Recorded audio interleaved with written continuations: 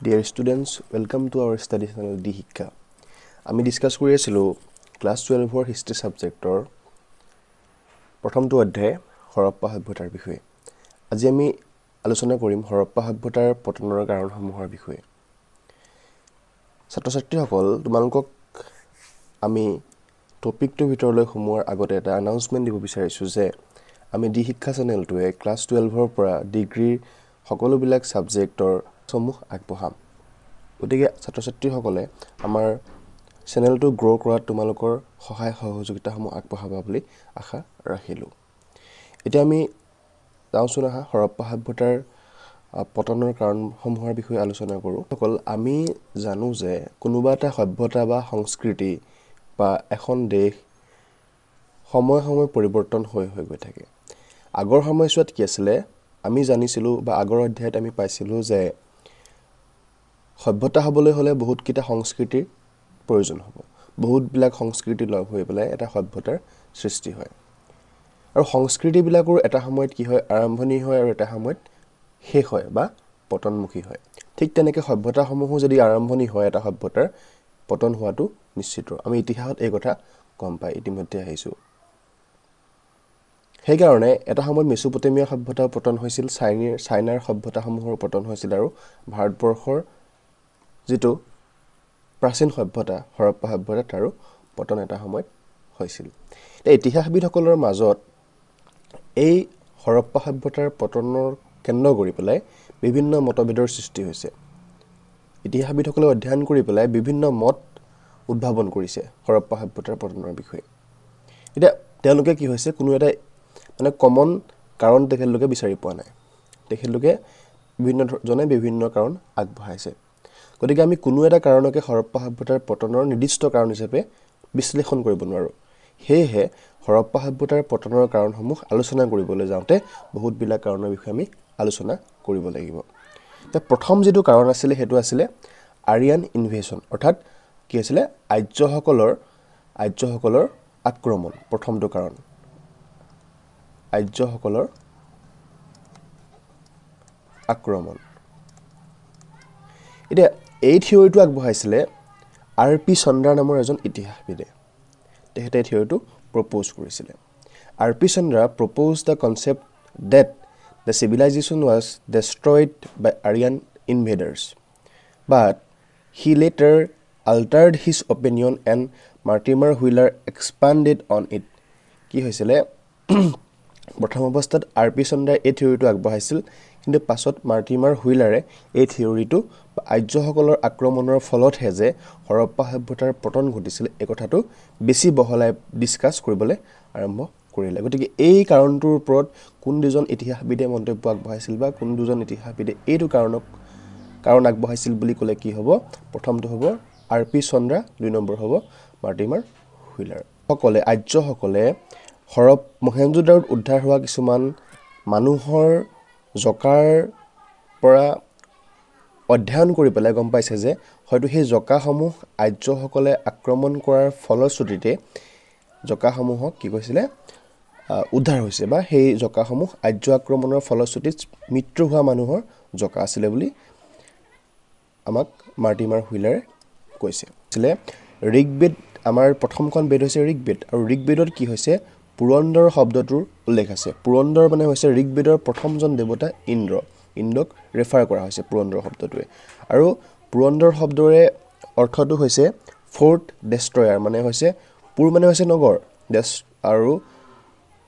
পুৰন্দৰ মানে হৈছে নগৰসমূহ ধ্বংসকৰ্তা। অৰ্থাৎ ঋগবেদত উল্লেখ থকা এই শব্দটোৰ পৰা মাৰ্টিমাৰ হুইলাৰে ইন্দ্ৰৰ লগত অহা আৰ্যসকলে হৰপ্পা সভ্যতা ধ্বংস কৰিছিল বুলি অনুমান কৰে বা বিশ্লেষণ কৰিব বিচাৰিছে। নেক্সট যেটো কাৰণ আছিলে হেতু হৈছিলে নেচাৰেল ডিজাস্টাৰ, অৰ্থাৎ প্ৰাকৃতিক দুৰ্যোগ। কি হ'ব? প্ৰাকৃতিক দুৰ্যোগ। প্ৰাকৃতিক দুৰ্যোগ। Devastations caused by the swelling river, যেতিয়া নদীবিলাকৰ পানী বাঢ়ি আহিছিলে তাৰ ফলত কি হৈছিলে হৰপ্পা সভ্যতাৰ ধ্বংস হৈছিল বুলি এইটো থিওৰি আগবঢ়োৱা ইতিহাসবিদসকলে ক'ব বিচাৰে।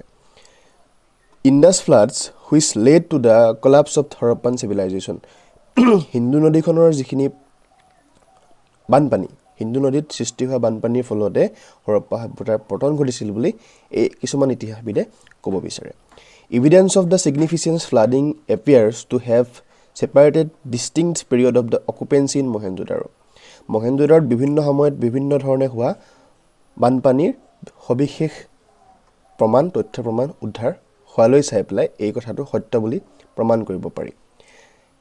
A.M.R. Sahani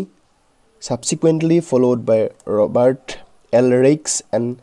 George F. Dells suggested that the floods at Mohenjo-daro were caused by human error. এই সকল ইতিহাসবিদে A.M.R. Sahani, Robert Rakes আৰু F. Dells এইকেইজন ব্যক্তিয়ে ক'ব বিচাৰে যে মহেঞ্জো-দাৰোত হোৱা যিটো বানপানী সেই বানপানীটো মানুহৰ বিভিন্ন ধৰণৰ ভুল কামৰ কাৰণে হৈছিল বুলি ক'ব বিচাৰে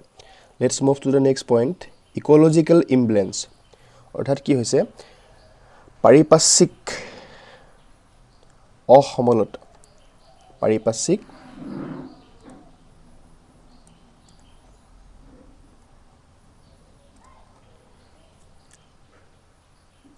সমস্যা এটা চিত্ৰত দেখিছা যে এটা মানুহে গছ কাটি আছে আৰু তাৰ ফলত কি হয় গছ যেতিয়া নাইকিয়া হ'ব এখন দেশ বা এখন ঠাই কি হ'ব প্ৰাকৃতিক যেটো পৰিবেশ পাৰিপাৰ্শ্বিক যেটো পৰিবেশ হেতু ডাউন হৈ যাব ঠিক তেনেকৈ স্কলাৰ্স like the fair service attempted to explain the Harappan civilization decline in the terms of the environmental issues পাৰিপাৰ্শ্বিক বা পৰিবেশীয় কাৰণসমূহৰ বাবে ফেয়াৰ সাৰ্ভিস নামৰ এজন ইতিহাসবিদে কি কৰিছিলে এই কথাটো এক্সপ্লেইন কৰিছিলে যে হৰপ্পা সভ্যতাত পৰিবেশৰ অসন্তুলনৰ কাৰণে কি হৈছিলে সভ্যতাটো ডিক্লাইন হৈছিলে Harappan over exploitations of the environment পৰিবেশত হৰপ্পা সভ্যতাৰ মানুহৰ অধিক মানে কি হৈছিল শোষণ এক্সপ্লইটেশন মানে হৈছে শোষণৰ ফলত বা পৰিবেশটো নষ্ট কৰাৰ ফলত লাহে লাহে কি হৈছিল হৰপ্পা সভ্যতাৰ পতন হৈছিল লিমিটেড প্ৰডাকশনছ কেপাসিটি আৰু তাৰ ফলত কি হৈছিল প্ৰডাকশনৰ ক্ষেত্ৰত লিমিট আহি গৈছিল মানে নিৰ্দিষ্ট পৰিমাণেহে প্ৰডাকশন কৰিব পাৰিছিল কাৰণ সেই সময়ত পৰিবেশটো এনেকুৱা অসন্তুলিত হৈ গৈছিল যে তাৰ প্ৰডাকশনটো কমি গৈছিল disappearance of the forest and grasslands as well as the decrease of soil fertility floods drought and increased soil salinity অৰ্থাৎ কি হৈছিল মাটিৰ উৰ্বৰতা শক্তি হ্ৰাস পাইছিল বানপানী হৈছিল যাৰ ফলত মানুহে পৰিবেশটো অসন্তুলিত কৰি দিয়াৰ ফলত কি হৈছিল বানপানী হৈছিল বানপানী হোৱাৰ ফলত কি হৈছিল কিছুমান ঠাইত ফাৰ্টিলিটি কমি গৈছিল বা উৰ্বৰতা শক্তি মাটিৰ কমি গৈছিল আৰু ডট অৰ্থাৎ কি হৈছিল মাটিবিলাক শুকান হৈ পৰিছিল ফলত কি হৈছিল উৎপাদনমুখিতা লাহে লাহে হ্ৰাস পাইছিল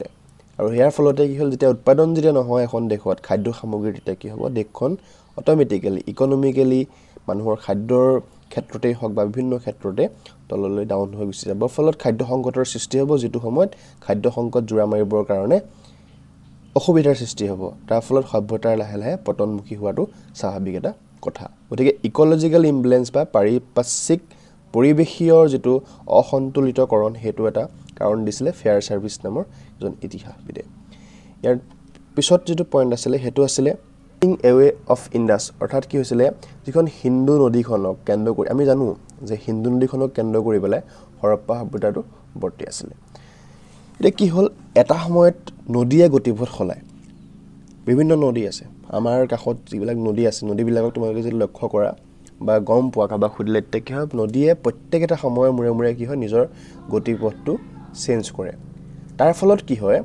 যিবিলাক ঠাইলৈ নদীয়ে গতিপথ খলায় সেই ঠাইবিলাকৰ কাষত পলস পৰা যিবিলাক ঠাই আগতে যিফালদি গৈ আছিল নদীখন সেইফালে ঠাইটো এৰিয়াৰ ফলত সেই ঠাইডোখৰ শুষ্ক হৈ যায় উকান হৈ যায় ফলত সেই ঠাইডোখৰত কি হয় কৃষিৰ বাবে অনুপযোগী হৈ যায় কৃষিৰ বাবে অনুপযোগী হৈ যায় তে কৃষিৰ বাবে যেতিয়া অনুপযোগী হৈ যায় ঠাইসমূহ তেতিয়া কি হ'ব আমি গম পাওঁ যে মানুহৰ জীয়াই থাকিবৰ কাৰণে এটা সময়ত কিহৰ প্ৰয়োজন হৈছিল বা আজিও কিহৰ প্ৰয়োজন হয় খাদ্য সামগ্ৰীৰ প্ৰয়োজন হয় যদিহে খাদ্য সামগ্ৰীৰ প্ৰয়োজন পূৰণ কৰিব পৰাকৈ মাটিৰ অভাৱ হয় বা মাটিৰ উৰ্বৰতা শক্তি হ্ৰাস পায় কৃষি কৰিবলৈ যদি ভূমি নাথাকে মাটি নাথাকে তেতিয়া কি হ'ব আল্টিমেটলি গৈ পেলাই এখন দেশৰ বা কোনো এটা সভ্যতাৰ উৎপাদনমুখিতা হ্ৰাস পাব ফলত সভ্যতাটো ধ্বংসৰ ফালে গতি কৰিব The changes in the course of the Indus River according to Lambrick কোনে কৈছিলে Lambrick নামৰ এজন ইতিহাসবিদে এইটো তথ্য আগবঢ়াইছিলে Lambrick নামৰ ইতিহাসবিদে এই তথ্যটো আগবঢ়াইছিলে might be the cause of the downfall of the Indus Valley civilization The Indus is a shaky river systems with a constantly moving bed due to lack of water residents of the city and the adjacent food producing villages fled in the regions কি হৈছে তেতিয়া নদীখনে গতিপথ হলাই দিলে তেতিয়া কি হল যিডখৰ ঠাই হৈ গল সেই ঠাইডখৰ উৰ্বৰতা শক্তি হ্ৰাস পোৱাৰ ফলত খাদ্য সম্পদৰ নাটনি বা খাদ্য উৎপাদন প্ৰক্ৰিয়াত ব্যাঘাত জন্মিছিলে এটো এটা কাৰণ আছিল হৰপ্পা সভ্যতাৰ পতনৰ কাৰণ যেটো কাৰণ কোনে আগবঢ়াইছিলে ল্যাম্ব্ৰিক নামৰ এজন ইতিহাসবিদে আগবঢ়াইছিলে ক্লাইমেটিক চেঞ্জ কি হৈছিলে বতৰৰ পৰিৱৰ্তন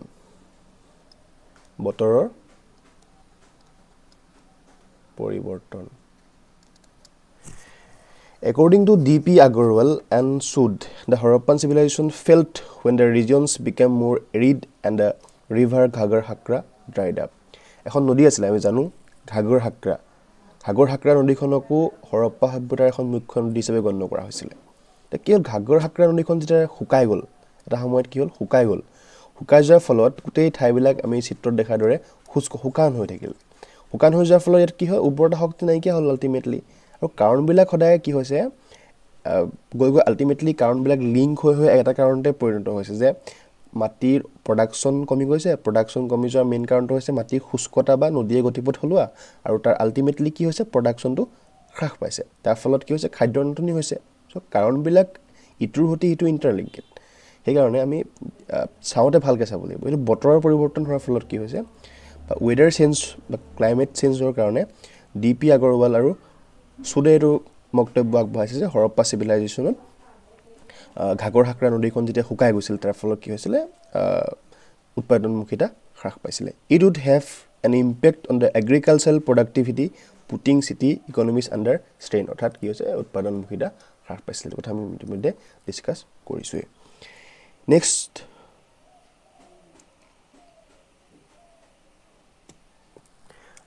এই হেখৰ যেটো কাৰণ আছিল হৰপ্পা সভ্যতাৰ পতনৰ এটো কাৰণ আছিল হৰপ্পাৰ বৰ্হি দেশৰ লগত হোৱা যেটো বাণিজ্যটোৰ পতন ঘটাৰ ফলত কি হয় এখন দেশ বা এখন সভ্যতা বৰ্তি থাকিবলৈ হলে প্ৰধান বস্তুটো হৈছে ইকোনমি বা অৰ্থনীতি কিয়নো এটা সভ্যতাৰ মানুহ জীয়াই থাকিব হলে প্ৰথম বস্তুটোই হৈছে অৰ্থ বা টকা পইচা নহলে কি হয় জীয়াই থাকিব নোৱাৰে সেই সময়ত যদিও প্ৰত্যক্ষভাৱে মুদ্ৰা বা টকা পইচাৰ আৱিষ্কাৰ হোৱা নাছিল বা উদ্ভাৱন হোৱা নাছিল বা ব্যৱহাৰ কৰা নাছিল কিন্তু টকা পইচাৰ মাধ্যম হিচাপে মানুহে মোহৰ সিল আদি আৰু ধাতুসমূহ ব্যৱহাৰ কৰিছিল তা কি হ'ব সেই সময়ত আজিৰ নিচিনা যেহেতু একমাত্ৰ নিজৰ দেশতে সকলো বিলাক বস্তু উৎপাদন কৰিব পৰাকে ক্ষমতা নাছিল সেইকাৰণে বেলেগ দেশৰ লগতো বাণিজ্যিক আদান প্ৰদান কৰি পেলাই কি হৈছিল দুইখন দেশৰ মাজত জীৱন নিৰ্বাহৰ প্ৰণালী ডেভেলপমেন্টৰ কাৰণে বাণিজ্যিক আদান প্ৰদানৰ প্ৰয়োজন হৈছিল বিভিন্ন সামগ্ৰী যত হৰপ্পাত পোৱা নাযায় কিন্তু জীৱন নিৰ্বাহৰ কাৰণে অতি প্ৰয়োজনীয় সেইকাৰণে এই সামগ্ৰীবিলাক জেনেৰেলি সেই সময়ৰ ডাঙৰ এটা সভ্যতা আছিল মেছোপটেমিয়া আমি আগতে ডিসকাস কৰিছো ট্ৰেড এণ্ড কমাৰ্চত তো এই দুটা সভ্যতাৰ মাজত কি হৈছিল বাণিজ্যিক আদান প্ৰদান হৈছিল কিন্তু এটা সময়ত কি হ'ল লেপিছ লেজুলি যেটো আমাৰ আফগানিস্তানৰ পৰা হৰপ্পালৈ আছিল হৰপ্পাৰ পৰা মেছোপটেমিয়ালৈ বাণিজ্য হৈছিল আৰু এজন ইতিহাসবিদ আছে নামটো হৈছে শ্ৰীন ৰত্নাগৰ তেখেতে কি কৰিছে এটা থিওৰি দিছিল যে এটা সময়ত হৰপ্পা আৰু মেছোপটেমিয়াৰ মাজত বাণিজ্যিক আদান প্ৰদানটো সম্পৰ্কটো নাইকিয়া হৈ যোৱাৰ ফলত পতন ঘটাৰ ফলত কি হৈছিল হৰপ্পা সভ্যতা ধ্বংসমুখী হৈছিল হৰপ্পাৰ যেটো ইকোনমি অৰ্থনীতি এটো ধ্বংস প্ৰায় হৈছিল তাৰ আল্টিমেটলি প্ৰভাৱ হৰপ্পা সভ্যতাৰ মানুহৰ তাত পৰিছিল আৰু সেই কাৰণে আৰ্থিক অনটনৰ বাবে হয়তো হৰপ্পা সভ্যতা ধ্বংস হৈছিল বুলি এইটো থিওৰি ৰত্নাগৰে আগবঢ়াইছিল however whether this commerce was extremely important to the Harappans is questionable hence it could not have been a rule in their demise কিছুমান ইতিহাসবিদে এগেইনষ্ট কৰি পেলাই কৈছে যে সকলোবিলাক সামগ্ৰী যেটো মেছোপটেমিয়াৰ পৰা অহা নাছিলে গতিকে এইটো কাৰণেই যে অৰ্থাৎ মেছোপটেমিয়াৰ লগত হোৱা বাণিজ্যিক সম্পৰ্কৰ ডিক্লাইনৰ ফলতে যে হৰপ্পা সভ্যতাৰ পতন হৈছিলে এই কথাটো ইতিহাসবিদসকলে ডাউট কৰিছে বা সন্দেহৰ দৃষ্টিৰে চাইছে এয়া আছিল হৰপ্পা সভ্যতাৰ বিষয়ে পতনৰ বিষয়ে আলোচনা কৰা বিভিন্ন কাৰণসমূহ ইয়াৰ উপৰি কিছুমান ইতিহাসবিদে অন্য কিছুমান কাৰণ আগবঢ়াইছে উদাহৰণস্বৰূপে মহেঞ্জোদাৰোত বানপানীৰ উপৰিও মেলেৰিয়া ৰোগৰ কাৰণে মানুহৰ মৃত্যু হৈছিল বুলি কিছুমান ইতিহাসবিদে মত প্ৰকাশ কৰে গতিকে বিভিন্ন কাৰণৰ সমষ্টিৰ ফলত এটা নিৰ্দিষ্ট কাৰণ কোনো ইতিহাসবিদসকলে দৰ্শাব নোৱাৰে যে এইটো কাৰণৰ কাৰণেহে হৰপ্পা সভ্যতাৰ পতন ঘটিছিল বুলি ক'ব পৰা নাযায় বিভিন্ন কাৰণৰ সমষ্টিৰ ফলশ্ৰুতিতে হৰপ্পা সভ্যতাৰ ডিক্লাইন হৈছিল গতিকে আমি কি বুজি পালো ক্লাছটোৰ পৰা যে হৰপ্পা সভ্যতাৰ পতনৰ অন্তৰালত বিভিন্ন কাৰণ আছিল আৰু সেই কাৰণবিলাকৰ ইটোৰ পিছত হিটো পিছত হিটো লাহে লাহে মানুহে উলিয়াই গৈ আছে উদ্ভাৱন কৰি গৈ আছে গতিকে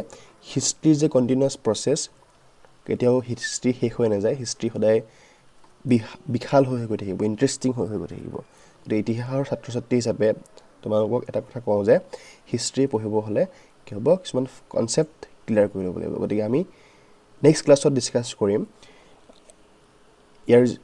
ক্লাস 12ৰ হিষ্ট্ৰীৰ সেকেন্ড চেপ্টাৰ আৰু তাৰ আগতে কি হ'ব আমি কিছুমান কোৱেশ্চন যদি তোমালোকে বিচাৰা ডিসকাস কৰা হ'ব আৰু তোমালোকে এটা কাম কৰিবা যে তোমালোকৰ লগৰ ফ্ৰেণ্ড বা কোনোবা যিসকল ছাত্ৰ-ছাত্ৰী আছে লগত হেসকললৈ আমাৰ ভিডিওখিনি শ্বেয়াৰ কৰিবা যাতে কি হ'ব আমাৰ চেনেলটো গ্ৰো কৰাত তোমালোকৰ অলপ হলেও সাহায্য আমি পাওঁ ঠিক আছে আজিলৈকে ইমানেই ধন্যবাদ